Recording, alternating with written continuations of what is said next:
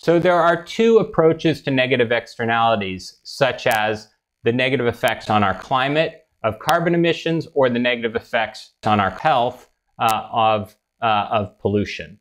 One is what is sometimes called a Pigovian tax, because it was, after all, Arthur Pigou who first laid out the full economics of externalities.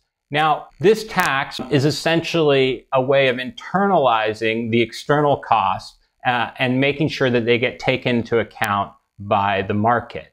The other option is to put some kind of overall limit on that negative externality, say a cap on total carbon emissions, and then auction off permits to allow companies to emit carbon up to that overall cap. And it turns out these two options are basically the same, and I show that in this mini lecture.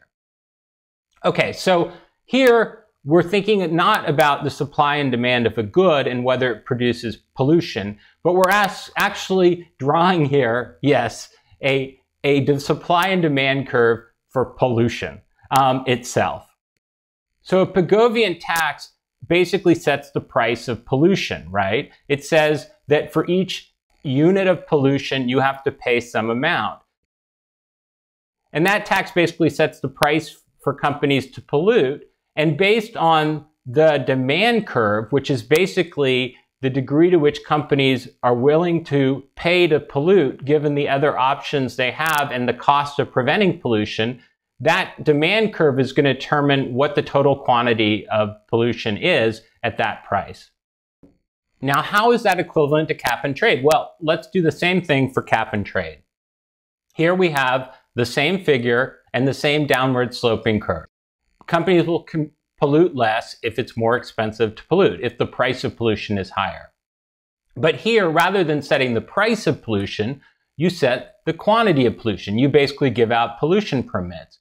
The result, if you set the quantity at the level that the Pigovian tax would produce, is identical, right? The price ends up being the same as you would have gotten with the Pigovian tax.